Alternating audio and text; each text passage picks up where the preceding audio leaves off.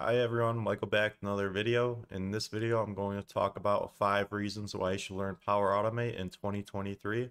If you enjoy Power Apps, Power Automate, Power BI, SharePoint, and Teams videos, feel free to subscribe because I'll be putting out more videos in those areas. And here's my intro.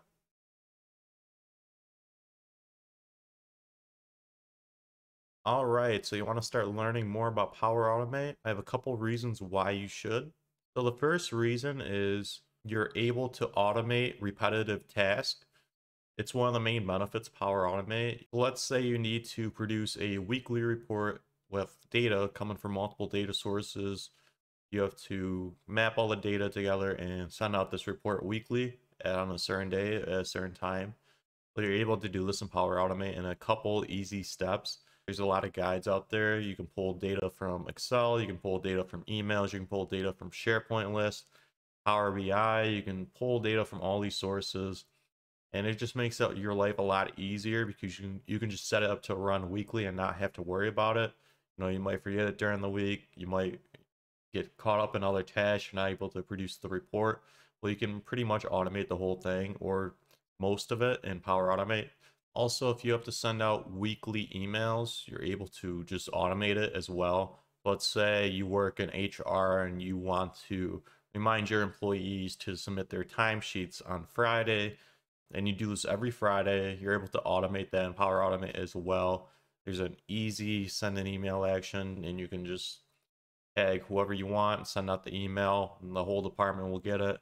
So the second reason you should learn more about Power Automate is you can integrate it with all the other apps. So Power Automate integrates with many other apps, including Office 365, Dynamics 365, SharePoint, Outlook, Power Apps, Power BI.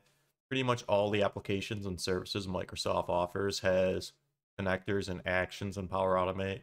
So you can automate processes that span across multiple apps, and it just makes your whole workflow more efficient.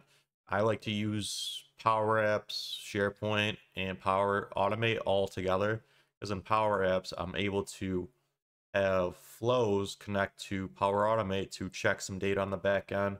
Or if I need to create a report, I can just send information from Power Apps to Power Automate, and I can send information back to Power Apps if I need to. But usually I just create a CSV and I'll send that downloadable file from Power Automate back to Power Apps.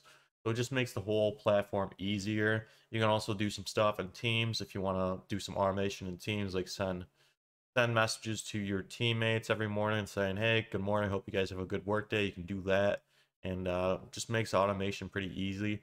So if you want to integrate it with other Office apps, it's very easily able to. So the third reason you should learn about Power Automate is it's very customizable, and there's a ton of workflows you can go ahead and check out. So I'm in Power Automate right now. I can click on the left hand side and look at templates. It is all these available templates for users to use. So if I want to save Gmail attachments to a Dropbox folder, it's all right there. You would just have to plug in the information you use, and the workflow is already created. So we'll just look through a few more. Send OneDrive files to email. You can do form processing. So if you guys are big in Microsoft Forms, there's a ton of Microsoft Form connectors. Pretty much you just want to get the results from your Microsoft Form, store them in a SharePoint list so you and other users can view them. You're able to do that in Power Automate, and it's very beneficial, and you can do a lot with that. I've done a lot of stuff with companies using Microsoft Forms, and users want to have that data collected somewhere for them to look at. So sending that to a SharePoint list is very beneficial. So another one is when an item in a SharePoint list is modified, you're able to send an email. So I've done a video about this. If you want to check that out. But when an item in the SharePoint list gets modified, let's say a manager wants to get notified every time a user changes something, you're able to set that up in Power Automate. So it sends out an email every time a user goes in and changes something. So you can just double check, and it makes it very easily, because if you didn't do that, you would have to go into the SharePoint list, see the modified field, and then sort it by the most recent. So that's how you would have to do it, and just kind of tedious to do it that way when you can just send out an automated email every time an item gets modified. So the fourth reason you should learn about Power Automate is it improves collaboration among a team. When you work on Power Automate flows, you can actually invite other users to it. So in my remove blank rows flow, I'm able to add other users here. So let's say I wanted to add, I believe Bob's a user. Let's say I wanted to work with Bob on a Power Automate flow. We can actually work together and collaborate together about automating something. And if we just join a Teams meeting, we can just work on it together and go through it. So it encourages collaboration among teams. So you and let's say Bob can set up a flow together that automatically sends an email to the team when a new item is added to a SharePoint list, and then you can learn and grow your Power Automate skills together. So the fifth reason you should learn Power Automate is it's very easily learnable for non-developers. So when you think of these processes in Power Automate about automation, everything, it could scare the end user because you kind of think it's more techy and kind of hard to get into. It kind of scares a lot of people to think about it, but it's designed to be accessible for non-developers, meaning you don't need a lot of technical skills to create flows. So you can like create flows from templates. All you would have to do is read this. So if I just clicked on one of these, forward emails to a channel, it will connect my permissions.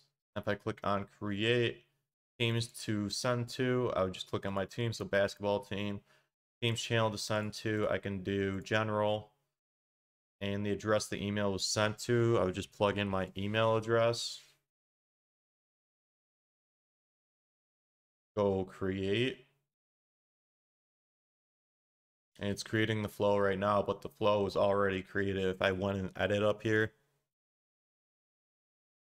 So when a new email arrives to my folder, my Outlook, it will go ahead and send that email in an adaptive card to my Teams channel. So it's very easily, you can just drag and drop a lot of these actions. Like I can drag and drop this anywhere on the screen. I can copy it. And then if I want to just paste it again, I can go ahead and paste it from using the clipboard.